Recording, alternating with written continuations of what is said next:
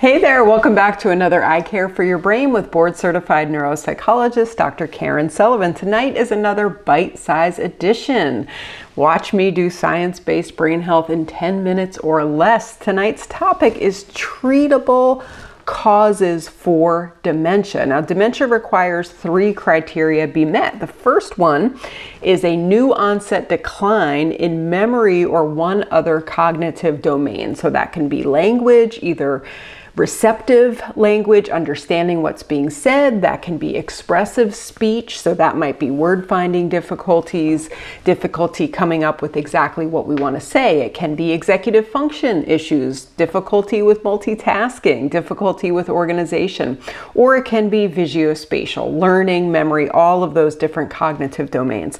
The second thing is that the issues, the cognitive symptoms, have to be significant enough to the point where interfering with instrumental activities of daily living. So this would be financial matters, remembering medications and appointments, and driving.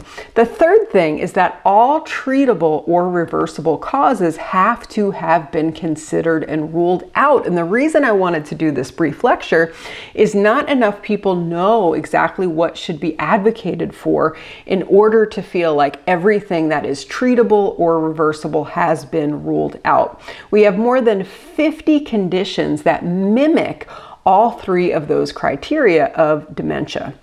And a very important first step, the most necessary first step in any gold standard evaluation of brain function, is ruling out all of these potential causes. So I want to go through the 8 most common with you today, and you can remember them with the mnemonic dementia. So we're going to go through one for each letter, D, E, M, E, N, T, I, A. So let's start with the first one, that is D. The first one is drugs. We always want to think about what medications people are taking. Most specifically, new ones that are started or ones that have been abruptly stopped. So very often we see brain changes, neurochemical changes that happen as a result of polypharmacy. So sometimes it's not even the sole responsibility of the new chemical, the new drug, the new prescription, the new over-the-counter supplement. Sometimes it's interaction effects with something you're already taking. So we really want to be sensitive about looking at benzodiazepines, opioid medications, and a class of medications we call anticholinergics. These are across every different type of medication class, but we typically see them in medications that help people hold in their urine, so urinary retention medicines, and over-the-counters that have a PM at the end of the name. These medications essentially rob the brain of a neurotransmitter called acetylcholine, which is essential for learning and memory, and results in people having a syndrome that involves dry mouth, dry eye, sometimes trouble urinating, and a mental fogginess that oftentimes has a memory component to it. So we always want to review people's medications. The next one is E, and E stands for emotional. We have pseudo-dementia, which is when depression is so severe that it actually starts to mimic dementia. People become so withdrawn and have so much trouble engaging. There's just no mental energy to interact with the world that they really start to look like they have advanced dementia. We can also see when things like trauma and traumatic stress and anxiety get to be too much, it becomes such an internal distractor that it can really make it seem like information isn't being processed normally, or people are so preoccupied with an internal hurt or a trauma or anticipating a future trauma, waiting for the other shoe to drop, that they're not really fully there when information is given to them. So it looks like a memory problem when really it's an encoding problem. The problem is they weren't really fully present in the first place. The next one, M, stands for metabolic, and we most typically see these type of treatable symptoms that mimic dementia in thyroid disorders. So we're not doing a great job of closely monitoring thyroid levels over time, or doing a full enough panel to appreciate the impact of more than just T4. We kind of have this generic standardized way of evaluating thyroid levels, but they don't really capture the full picture. Oftentimes you have to see an endocrinologist to really understand your full panel and get treated for all of the different types of ways thyroid hormone can be transformed in the body. Thyroid hormone is also very, very fragile and susceptible to change. Many of you have Hashimoto's thyroiditis. It's the #1 autoimmune condition in women. And what happens to those of us who have it is our numbers creep up a little and they go down a little, depending on the antibodies and the level of autoimmunity that's happening in that given moment. And with a little bit of hyper or a little bit of hypothyroid, we have subtle cognition changes, and some people are very sensitive to those. So we always want to make sure we're advocating at the very front end of any cognitive workup that thyroid has been totally ruled out. The next one, E, is for eyes and ears. So often I'll see an older adult who is struggling with memory, and it turns out they're actually not hearing what's being said. Or an older adult might come to me with complaints that they're having a visual illusion. So they see things kind of okay, but they're misperceiving the object, thinking maybe a tree out in the yard is a man, or they're having full-blown visual hallucinations, and we immediately go to a psychiatric explanation when really it can be what we call a filling in syndrome of a sensory deficit. So when the brain is not getting very clear sensory information from the eyes, from the ears, really touch even, or smell or taste, the brain tends to fill in with kind of imaginary stimuli to give brain cells the input that they desperately need to live. So very often, the first thing we have to do in a dementia workup is make sure sensory function is assessed and then optimized to the degree that's realistic. The N is normal pressure hydrocephalus. We sometimes call this water on the brain. This is when cerebrospinal fluid is not able to drain out of the ventricles in the brain at a normal rate. This can either be after an accident, like a fall, or sometimes we actually get stenosis in the aqueducts that fluctuate and expand and contract and allow the water flow to be as it should. So very often these folks have a set of 3 different symptoms. The first one is urinary incontinence. The second one is mental status that waxes and wanes. And the next one is trouble with balance. We sometimes call this the 3 W's of wacky, wet, and wobbly, which is not the nicest term I've ever used, but it is a training tool.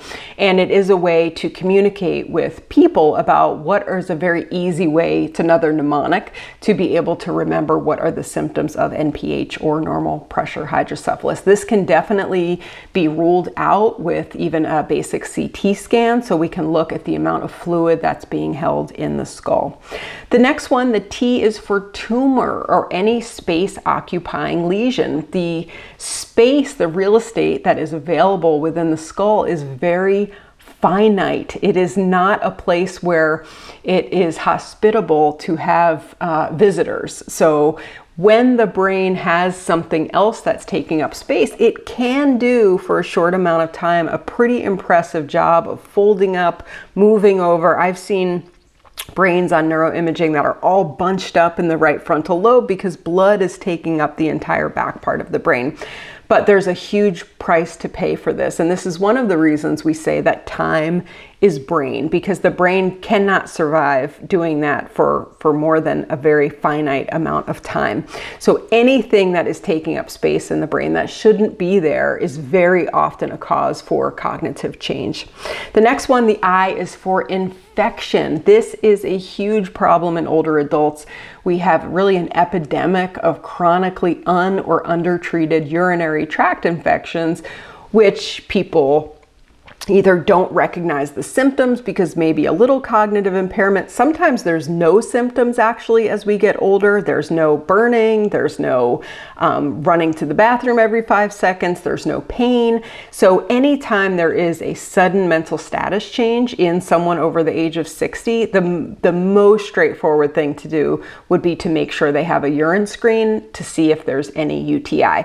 If they've had a UTI anytime in the last year, you want to still retest, because very often people don't take all of the antibiotics. They maybe start to feel better if they did have symptoms, or they just forget, right? Or they don't want to take antibiotics. They're worried about the impact. And so the most benign of the bacteria may be killed, but the strongest bacteria come back in full force. So very often people don't ever really get rid of a UTI, and it just kind of rages silently. And the last one, the letter A in dementia, is for anemia. There are multiple vitamin deficiencies, specifically iron deficiency, vitamin B12, and even vitamin D. Low levels of vitamin D can cause a mental fogginess, a dullness, aches and pains, bone pain, that very often can mimic some of the things that we see in dementia.